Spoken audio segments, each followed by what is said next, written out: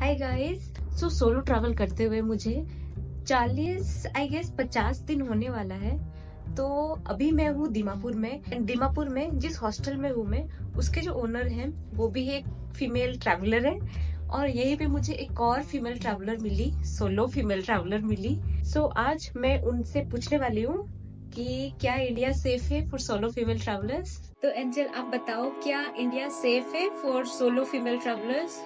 Definitely, it's very safe because I've been traveling solo since like 6-7 years and I've never faced any problems. I think sometimes people need to use common sense.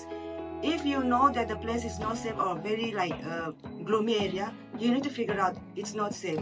Knowingly, you cannot uh, put your foot there if it's danger area. So you have to avoid some few places. So it's always on you.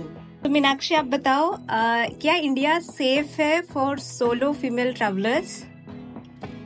From my experience, I think safe hai. So I've been traveling for almost 2 months now in Northeast.